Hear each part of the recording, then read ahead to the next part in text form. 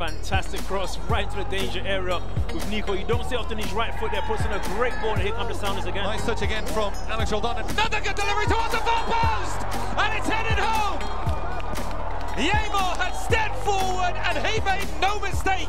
An emphatic finish on the centre-back. Sounders back in front.